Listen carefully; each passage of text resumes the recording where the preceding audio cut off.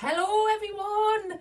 It's World Book Day, not just any World Book Day though, it is the 25th anniversary of World Book Day, and we have got an amazing lineup for you today, hosted by the magical world of Mushroom Marvellous.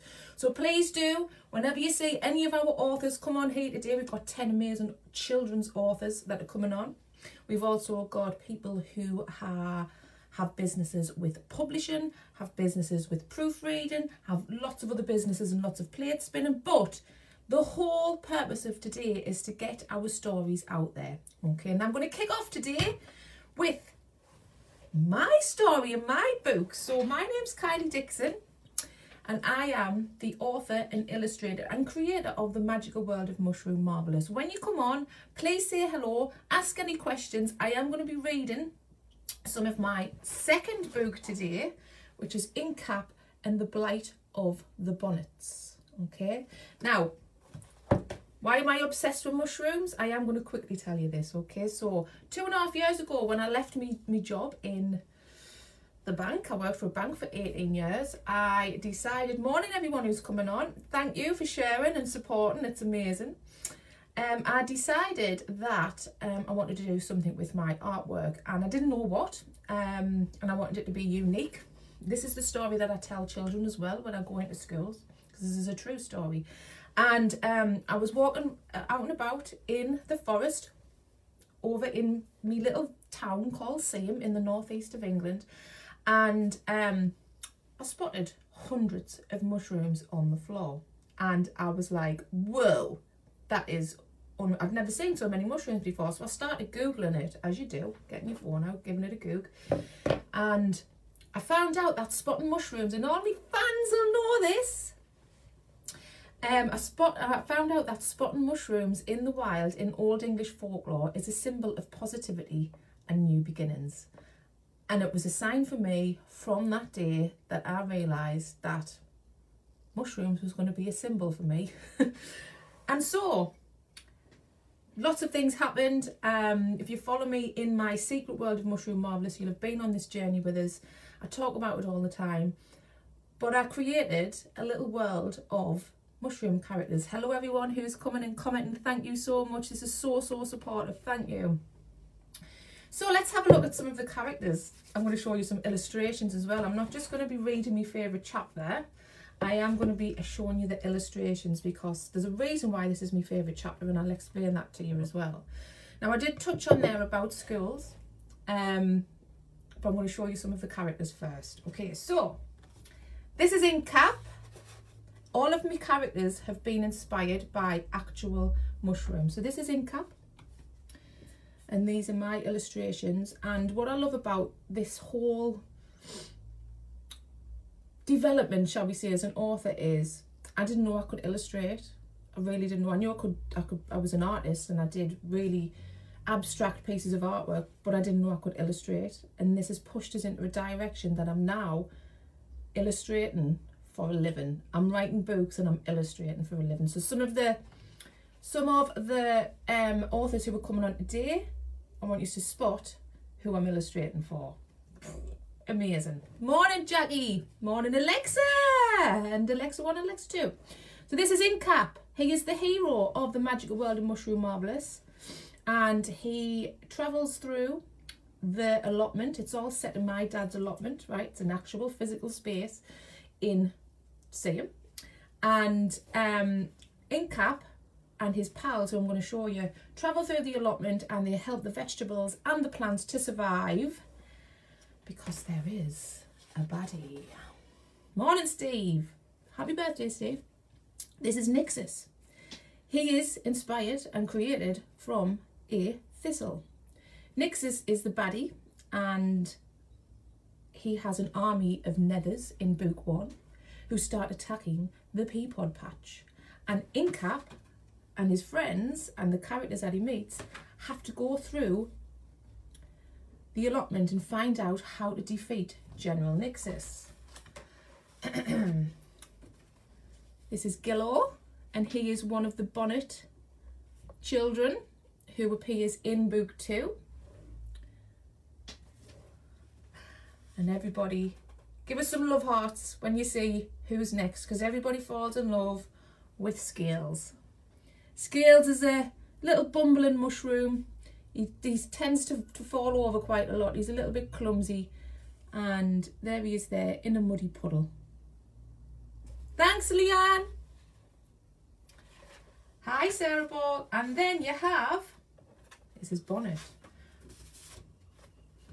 Bonnet, she is the female character who makes an appearance in Inkcap and the Blight of the Bonnet, Book 2. She's a right sass pot. I thought it was important to bring a real strong female character into Book 2. There she is. Amazing. You've got the Bullets here. And this is a particular scene that I like, where Inkcap is climbing up towards Bonnet's house. And lastly, I'm going to quickly show you, and then I'm going to get on to reading my book, is Wispin. Wispin, the wise old worm. Wispin is a very key character in the magical world of Mushroom Marvellous. He lives in the bug den, which is actually in my dad's allotment. And he is the keeper of secrets. And what happens throughout the story and throughout the entire series, I've got 5 books in my head. I'm writing Book 3 now. Book 3 is Inkcap and the Agaric Circle. These are fly agarics, right? So think about that. And what happens throughout the story is each of the mushrooms receive a power or a portents, is what we call it in the magical world of Mushroom Marvellous. And they don't know when it's going to happen, but when it happens, it's in a real poignant moment where they realise that it can help in some way. Okay, right, I'm just going to quickly read you your comments and then I'll get cracking with the story. My favourite chapter. Hello, Nicola. Oh, Stephen says, I absolutely love reading Wispin. I love listening to you reading it. Right, thank you everyone. Okay, the reason I'm reading this chapter is, right, and I mentioned earlier about going into schools. So I go into schools now and I talk to them about how I was inspired. When I was about 9-year-old, I read The Lion, the Witch and the Wardrobe, and it completely changed the way that my imagination worked, right? And I've always been creative, and I keep saying to them, it's not just about your teachers and your family saying, you need to read more, you need to read more. If I hadn't read that book, I don't think I'd be doing this today. And I tell this to the children. And it's because I totally believe that reading sparks something in your imagination, that you just enter a new world. You enter new worlds. And the whole part of The Lion, the Witch and the Wardrobe, what I loved, and my favourite scene is when they go into the Beaver's house. Right, Mr. and Mrs. Beaver, and I could just imagine all the things that were in there. So it was important for me when I started writing. So Book 1 was all about setting up the characters, getting used to meet everyone, the whole allotment space. Book 2, you go further into their houses, you go into and I describe particular scenes, and the inspirations totally come from The Lion, the Witch and the Wardrobe. All right, so here we go. I've got my illustrations ready.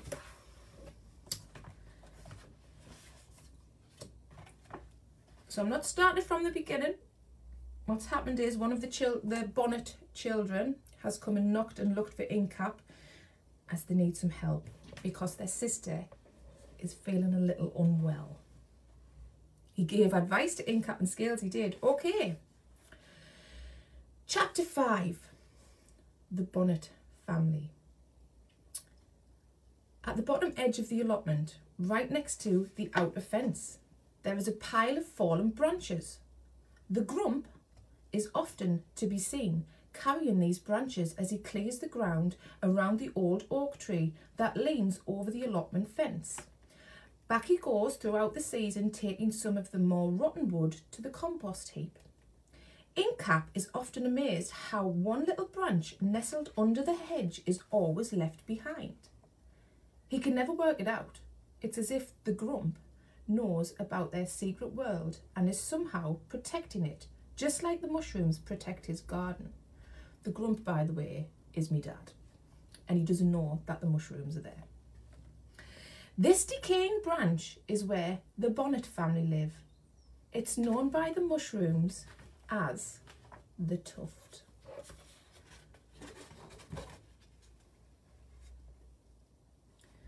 The tuft is home to many other mushroom families too. If you look closely enough, you can see weeny windows of light and colour amongst doors of all shapes and sizes. There are higgledy-piggledy chimneys piping out smoke and steam from the welcoming warmth within. Yes, a bustling little network of mushy homes, all connected within the wood. It may not sound very homely, but old rotten wood, rich in nutrients and moisture, is the perfect spot for mushrooms to live. Bonnet was an angel bonnet mushroom. She was delicate and beautiful with a dainty, light olive green body. Her cap, there she is with her family. Her cap was one of the most exquisite caps to be seen in the magical world of mushroom Marvellous. It was bell-shaped and flowing with elegant pleats, and like Gillow's and her other two children's, it was almost see-through. Gillow, Brushen and Bella, two brothers and one sister, all lived with their mother Bonnet in their house in the tuft. Scales loved visiting the tuft. There was something so comforting about its constant buzz of activity.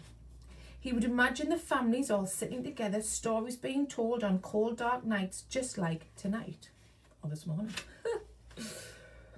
But as Scales, Inkcap and Gillow reached the tuft on this particular night, they were anxious about what they would find. It wasn't that far from Inkcap's house, but in the chilly, damp weather of autumn, it seemed as though the three little mushrooms were walking forever. There wasn't much talk between them. A mixture of tiredness and uncertainty made them quiet and thoughtful. Scales attempted to bring up the subject of Inkcap's dream. Inkcap simply said, "Not now, we have more important things to worry about." He's been having a strange dream. Scales was rather put out by his friend's response. He'd been meaning to ask about this recurring dream for a few days now. "I'll get to the bottom of it," he thought to himself. "It may not be right now, but I will find out what's disturbing your sleep." Bonnet's house was at the top of the tuft. You could tell which of the hundreds of hidden houses was hers, as the roof was covered in green mossy spirals. A delicate autumn fern leaf arched over the moss swirls. It acted like an umbrella against the raindrops. Inkcap, Scales and Gillow arrived after clambering up the splintered damp wood. It was still dark in the allotment, and Scales was mindful where he placed his clumsy pudding feet. The tuft's wood was still soft in places from the rainy season. Gillow was first through the little wooden archway leading into the main room of the Bonnet family home. Inkcap had to duck down a little under the arch to stop his hat from knocking against it.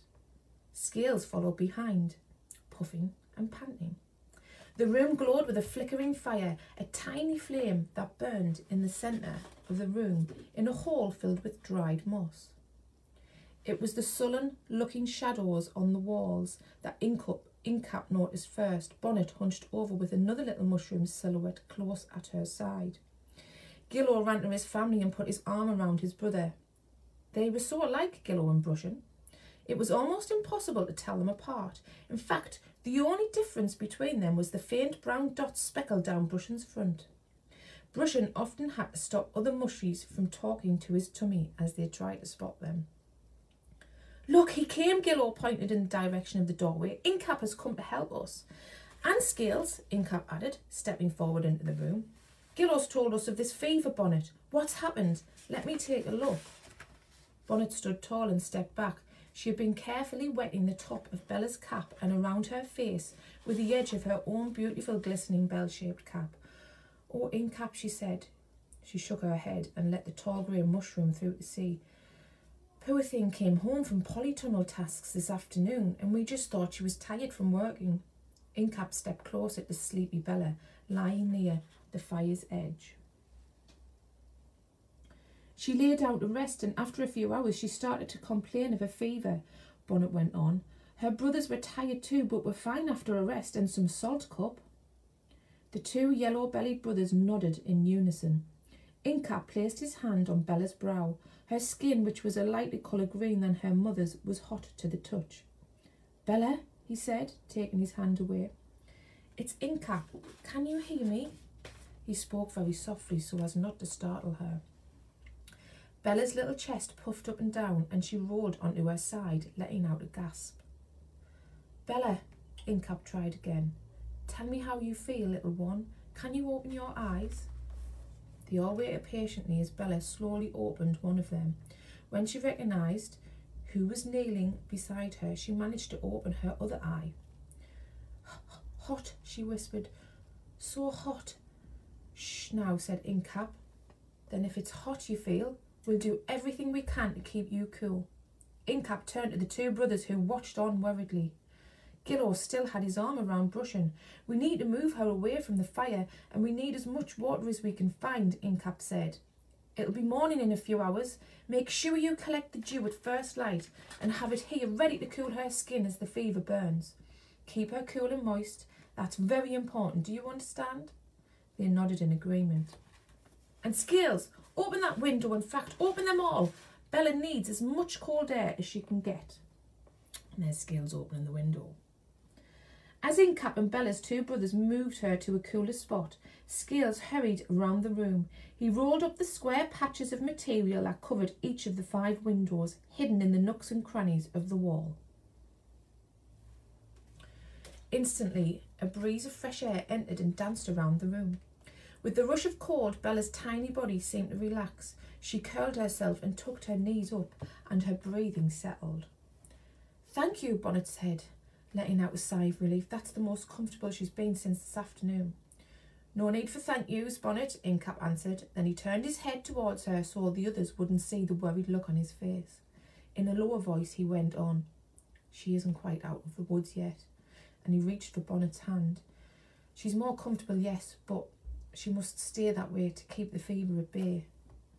He squeezed her hand and gave a nod before turning back towards the room.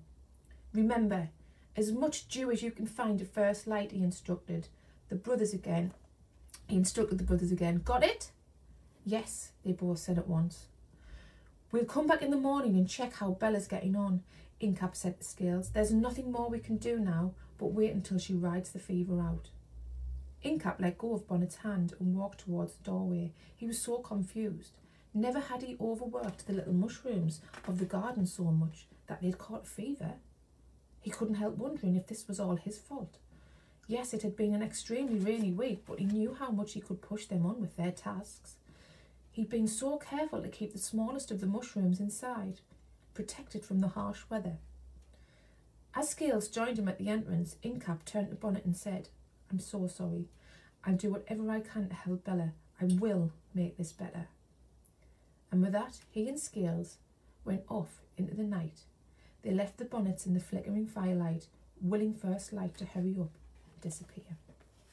I'm going to do another chapter for you. It's not a long one.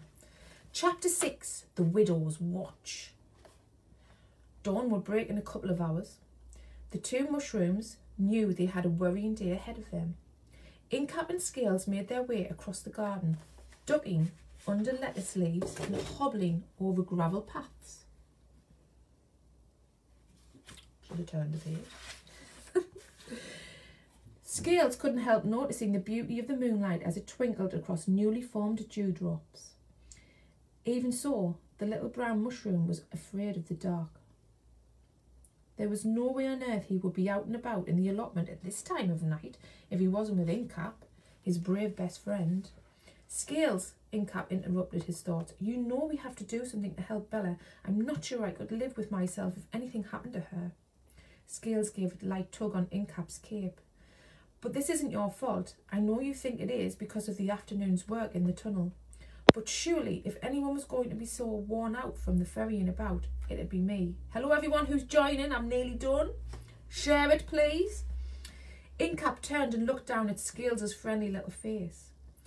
"I know you don't believe it," he said, "but you are much stronger than the younger ones in the garden. I would never give any task to anyone I didn't think was right for the job." Inkcap paused, then continued with a glum look. This is why I'm so puzzled by it all, because I don't understand it. But maybe I have worked little Bella far too hard. His face became even sadder. His shoulders heaved from a sigh. It was the first time Scales had seen his friend so gloomy.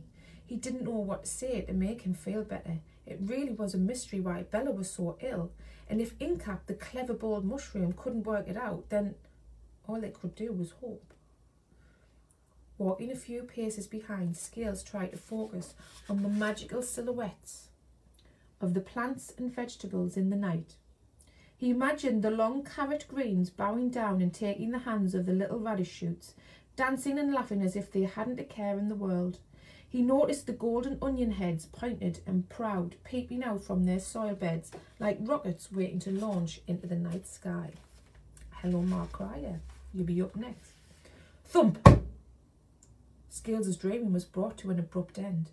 Inkcap had halted right in his tracks. It caused Scales to bump straight into him, almost knocking him to the ground. Shh! Inkcap whispered, ducking down. He pushed his hand back, warning Scales to stop and be quiet. Crouching a little further, he turned his head to the side. He was listening for something. Scales looked through the gaps between the carrot tops hanging across their view. It was so still and quiet you could hear a pin drop. Then, there it was. A scuttling sound. It wasn't loud, but it was there, way off in the distance. A scurrying of what sounded like many dashing feet, one after the other. Pointing his nimble grey finger through the leaves, Inkcap mouthed, "It's coming from over there near the polytunnel." Mushrooms are so small and close to the ground. It's easy for them to pick up the teeniest of sounds, especially in the still of the night when every other creature is sleeping, every other creature except. That's when Inkcap realised, and his eyes widened at the thought. The false widow spiders. Those were the only critters in the allotment who would venture out at this time of night. But what were they doing over by the polytunnel? It was a long way out for them to wander from their hideouts around the water tank. Something must be drawing them over to the other side of the garden. And that's all you're getting of Inkcap and the Blight of the Bonnets. Thank you for listening. It has been awesome. You will obviously want to know where to get me books from. I'm going to post some links into this video, but there's links at the top of the group. You can go straight to my Facebook shop. They're on Etsy. I've actually still got some exclusive colour copies, which are $11.99 on Etsy. But I'll post all the links in the group. Please keep popping back in. I'm going to be hosting this all day, sharing all of the stuff and all of the things, right? And what's really important about today is we're not just here to flog books, right? That's not what we're about. Amazing if you can help us and support us, because every single order helps every single author. But we're also here to share something that we've learned about being self-published authors. So this is my tip, okay? This is what I'm going to be shouting about all the time. It can be very lonely being an author. You get inside your own head, and if you don't surround yourself with people who know what you're going through, it can be very, very challenging. So my tip is, and my learn is, I would not be here where I am today without the people around us. Okay, so I met Alexa Whitten, who's going to be coming on. Alexa Whitten is my publisher. She helped me get my book out there. But firstly, I met Alexa Tewksbury. 2 Alexas, I know. Sorry if you've got Alexas in the house. It's a nightmare. Alexa 1 and Alexa 2, as I call them. So I met Alexa Tewksbury, who takes our words and turns them into magic so that they're great for children to read. She's amazing, so skillful. And then I met more people who've worked with Alexa 1 and Alexa 2, and then people came to me who wanted illustrations done, and I've never kept anything to myself, and I've shared everything that I do. So this is a prime example today, is about bringing us all together. Bring the people into your life who you want to be in your life, who's going to be total advocates of what you do. As an author, I think that's so important. So important. Right, everyone. I'm going to go enjoy the day. Get in touch if you want us in your school as well. I'm taking bookings from September because I'm fully booked up until then. Events, anything like that. See you later.